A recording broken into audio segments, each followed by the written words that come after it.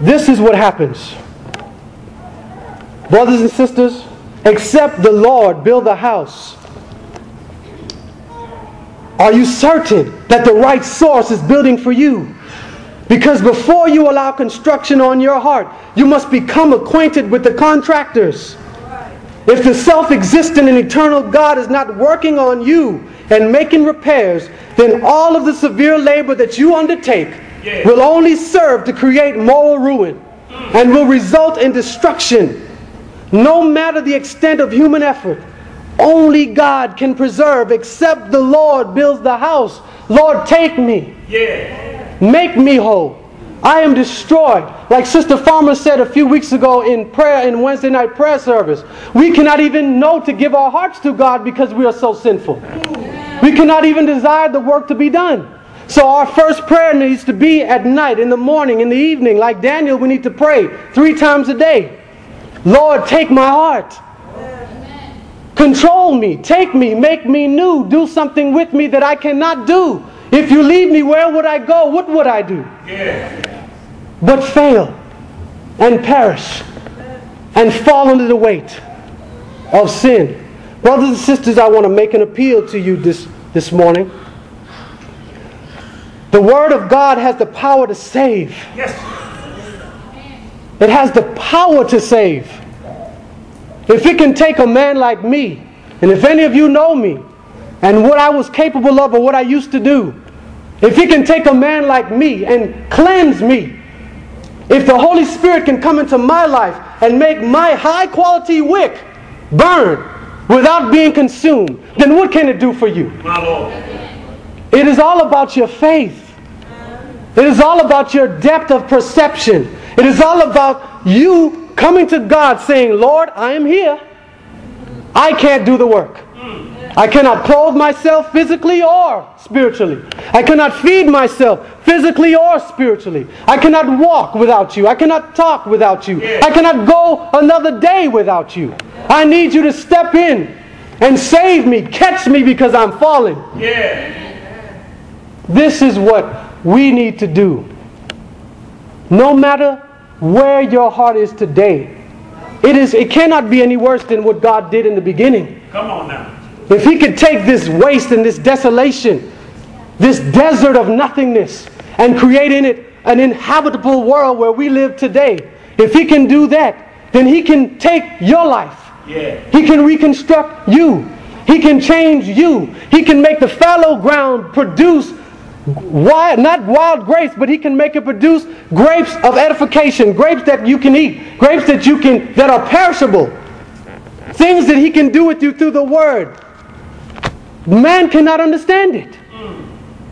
You cannot understand it of yourself. And if you try to understand it without doing what God has asked you to do, you will definitely fail and be like the low quality wick and burn out.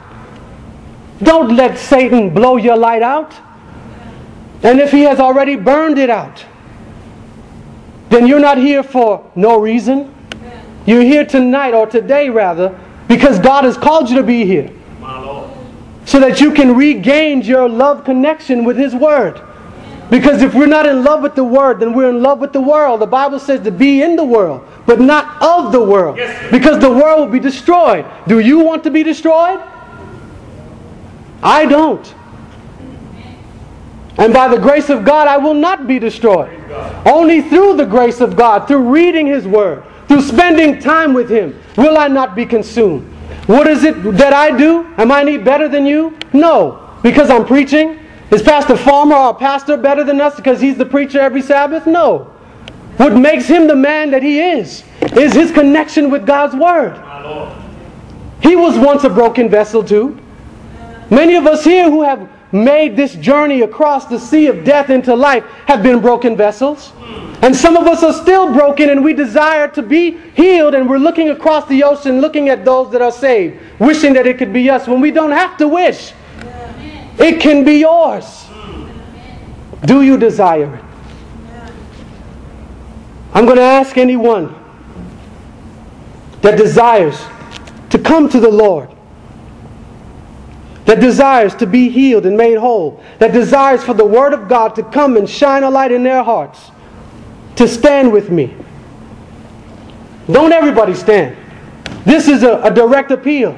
Now, if it resolves or it deals with everyone, then stand.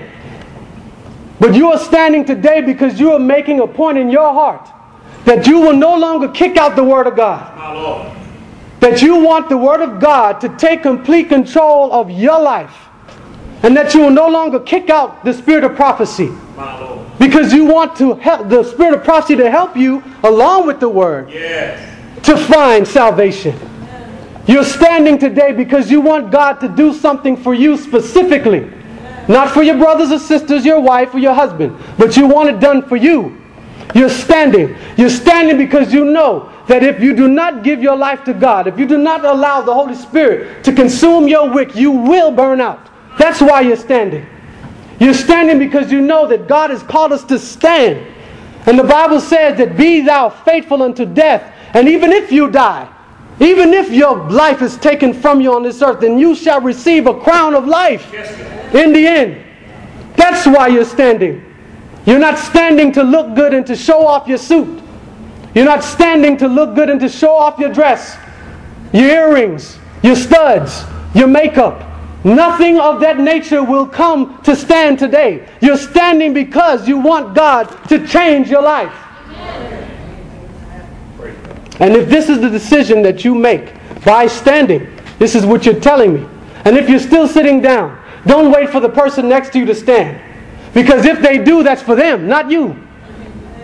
Just because my mother stood, does that mean that I'm going to go to heaven riding her coattails? No, sir. No, ma'am. If God would not bend the law for His own Son, why would He bend it for me?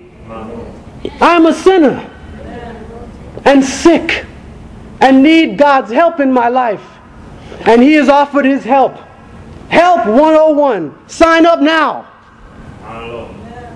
Father in heaven, we thank You for Spirit, Lord. We thank You for Your grace. Because if it was not for Your grace, Lord, I could tell you where I would be. Running down some pointless road to nowhere with my salvation up to me. And I know how that would go. The troubles I would face forever running but losing the race. Were it not for grace. We thank You, Lord, for Your grace and for Your power. Deliver us from evil, Lord. Put back within us the desire to know You. Break up this hardened ground. In Jesus' name we pray. In thanksgiving. Amen.